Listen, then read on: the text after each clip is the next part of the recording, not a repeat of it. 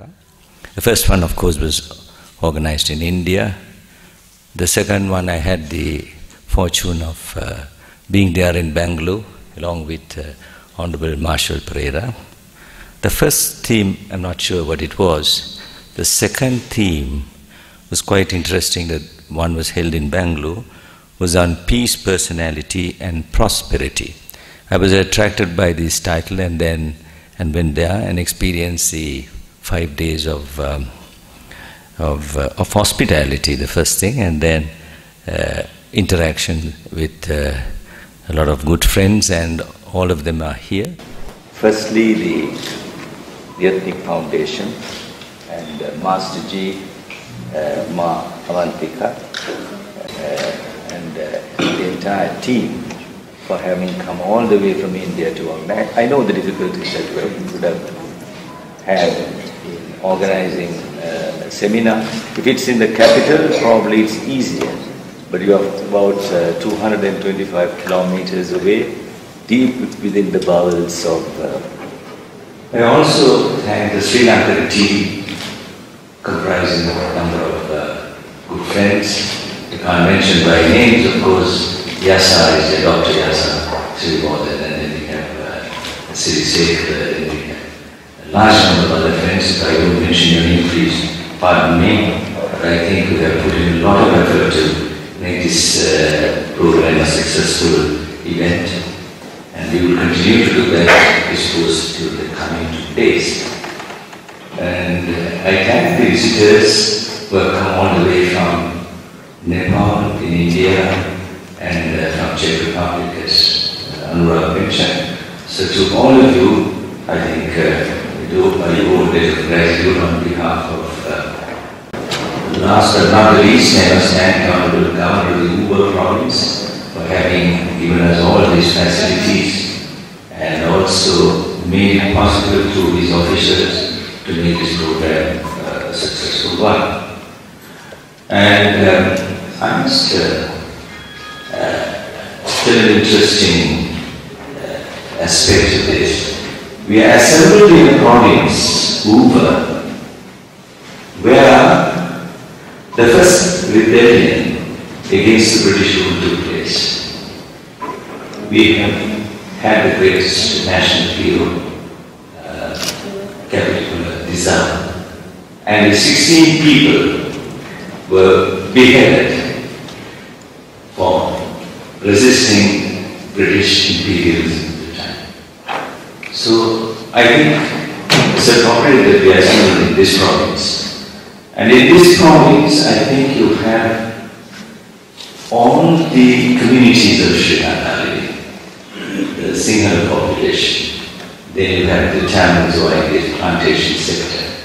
Then you have the largest number of the original inhabitants, as we call it. In India, you call Adivasis, whatever they term. So all these, and of course, various religions, religious faiths are in this province. So it has been very appropriate that we chose this province, and I thank the local organizers, our Sri Lankan counterparts, for having done this to have this step to have. I think the foundation and the counterparts in Sri Lanka have embarked on a number of programs on the agricultural front and also on the medical side. I suppose programs related to traditional medicine and Krushi agriculture. Siddha Krushi, as we call it, are all programs that are being thought of. And interestingly, you might be probably Sri Lanka person interested to know that Ethnic Foundation and the PDL here, they have contemplated on selecting a village. It's one of our crucial problems. One of our crucial problems happens to be what we call the chronic kidney disease. Chronic kidney disease, unknown, it was called at that time, probably not known, but the causes are. this is prevalent in certain parts of the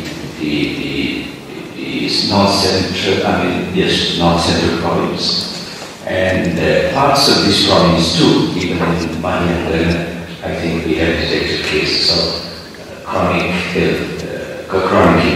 disease, and then Ethnic Foundation and our local counterparts have found a possible solution to this, and they have actually selected one of the villages, or 3 villages, one in Ambaru, I think, and they're going to embark on this program, 3. One in Mahayana. So anyway, we are on some constructive programs. There are possible ways of getting over this chronic kidney disease. One is through purifying your soil, your water, your seed, and things like that. So what I told just yesterday to Anurag was, seeing is believing. Instead of giving talks, go into the villages and prove to the people that there are ways of curing. Because traditionally we have known cures for these illnesses. Cures for several illnesses we have known, but we have not practiced them. So it's actually a question of applying what we know already traditionally. Now, talking about harmony, I think the disharmony was created more by probably we got certain Western ideas, Western technology, Western methods.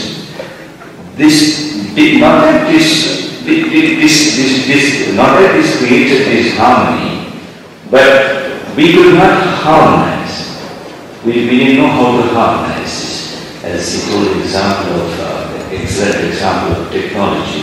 Technology is a good thing and sometimes it's a bad thing. It depends on the person who uses it.